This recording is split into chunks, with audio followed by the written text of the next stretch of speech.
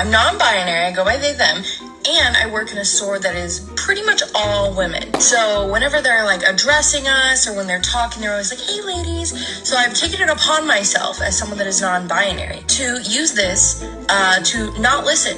And whenever anyone addresses a group as ladies, I am not included. So when they say, hey ladies, let's like stop talking, or hey ladies, let's like get to work, I will do none of it because you're not talking to me. You're not talking to me. And this is exactly why smart employers are starting to not hire people that put their pronouns in their resume. You just know that there's a much higher chance of that person making your life a nightmare.